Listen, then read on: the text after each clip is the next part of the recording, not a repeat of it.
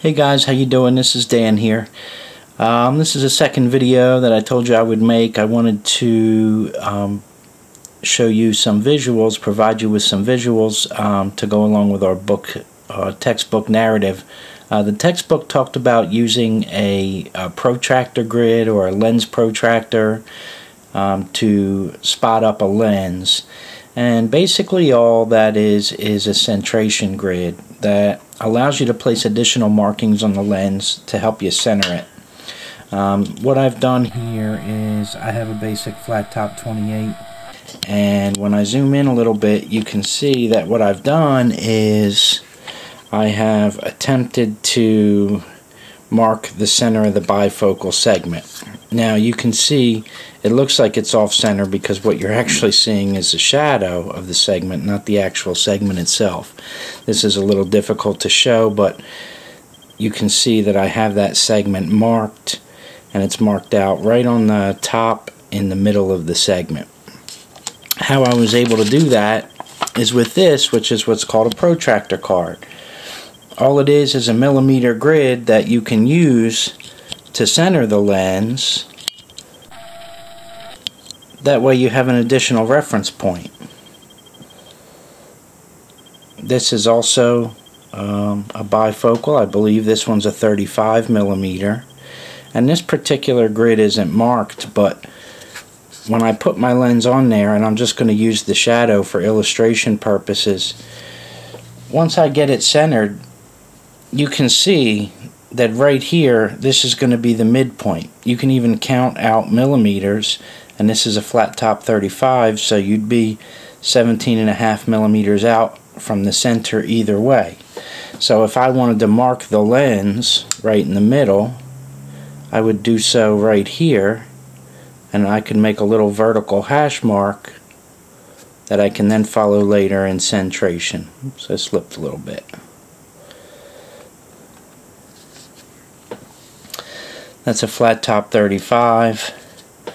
Also have a trifocal here. Might be a little tough for you to see, but you should all be able to see that. Let me zoom in a little bit more. And so here we have a 7x28 trifocal. Again, a little tough to see with the camera, but you can see here the edge on this side. You can see the edge on this side.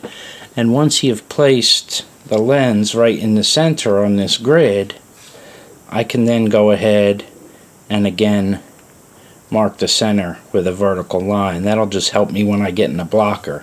It'll help me see that.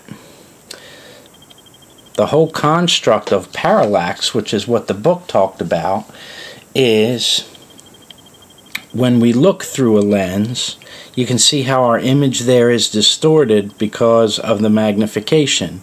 You also have a space in between the back side of the lens and the grid itself. So, you know, this camera angle actually even highlights the whole parallax construct, where it's very difficult to find the exact center. The only way I could find the exact center of a lens doing that is if I was looking straight down at it and I aligned it perfectly, kind of like that. Then that would help a little bit.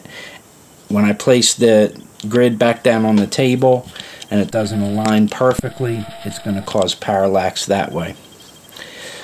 We also have a traditional what we call boxograph here, which is also just, again, simply a centration grid. When you look at this grid, it counts from the center and it counts outward. So you can see the number 5. Let me bring my pen down here. You can see 5s here. Okay, it counts up 5, out 5. It counts down 5 as well. And it continues to count out in 1 millimeter increments. If we look again at this flat top, this is a 35, and you can see that when we do this lens face up, it's very difficult to center. Again, because of parallax, we have shadows. The edge of the bifocal itself is right over here, but it kind of looks like it's over here. That's because of the shadow and that whole parallax construct.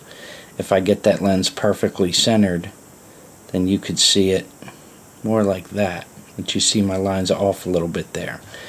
But that's the whole construct of parallax. What the book recommends to do is to take the lens and put it face down instead of face up on the grid.